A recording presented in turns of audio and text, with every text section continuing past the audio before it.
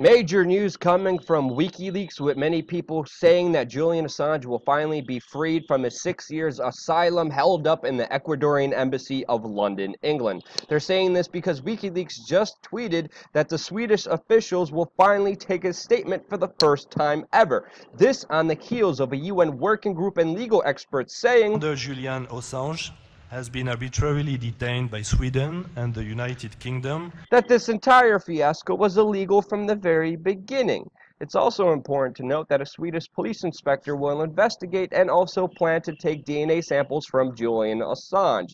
This is important because Swedish law stipulates that the suspect, Julian Assange, must be questioned before the statute of limitation expires, otherwise they can no longer be charged for the crime. With all of this happening, it looks like we're finally coming to an end of this Swedish prosecution and Julian Assange being held up at the Ecuadorian embassy.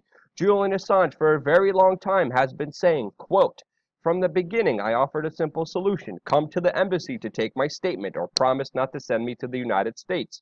This Swedish official refused both. She even refused a written statement. But now, finally now, after the US elections are over, after the UN working group released their statement, they're finally coming to a process that could end this entire fiasco. Now, the Ecuadorian government is pleased by this news and they are welcoming it. But that also makes me question if they are welcoming it because Julian Assange is just a horrible house guest. There's a great video online that you have to watch. It's going to be in the description below called Crimes Against Hospitality.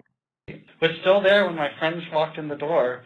My husband and I came up to New York City with real accounts of people that Julian Assange stayed with, just detailing about how horrible of a house guest he was, how he was stealing their food and refused to leave. It's just watch it in the description below. You have to. Now, how did this all start? Well, this started after supposed sexual assault allegations, and now one of the women has actually dropped the charges that alleged this from the very beginning and said that she's, quote, not interested to even go to court with this matter.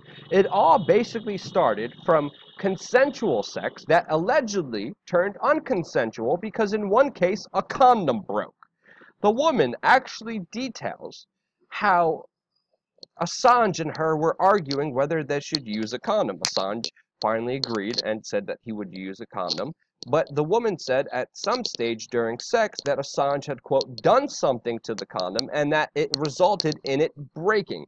Now, I don't know if you're having sex with Edward Scissorhands, but I still don't understand how that's likely to even happen during the act of sex.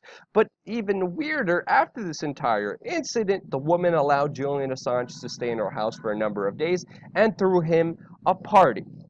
With all of this happening, there actually has been an investigation done on the condom, which ruled that the condom was not broken by a so-called instrument, or Julian Assange, Edward Scissorhands breaking the condom, but the condom broke from natural means.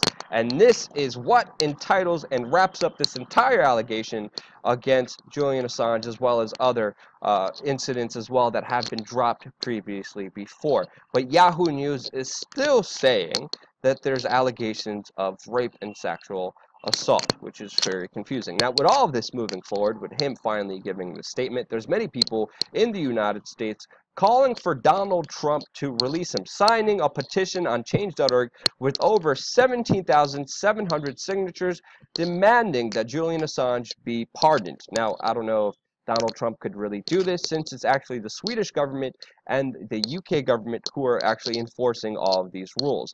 But there are many calls online, even including the Australian politician who's the leader of the country's right-wing populist party, releasing a statement requesting Trump to grant Julian Assange pardon. Now, with all of this happening, will it happen? We do not know. But Julian Assange did call for leaks on Trump after he was attacked for so-called being biased against Hillary Clinton. So how this will develop, we will see. Will there be future leaks against Donald Trump? Will Julian Assange release those leaks? What will happen with Donald Trump, with Julian Assange? We clearly do not know, but the case against him is finally moving forward, which may lead to his utter freedom. Oh yeah, in other news, Pamela Anderson also visited him and, quote, gave him more vegan treats that he views as torture. Okay.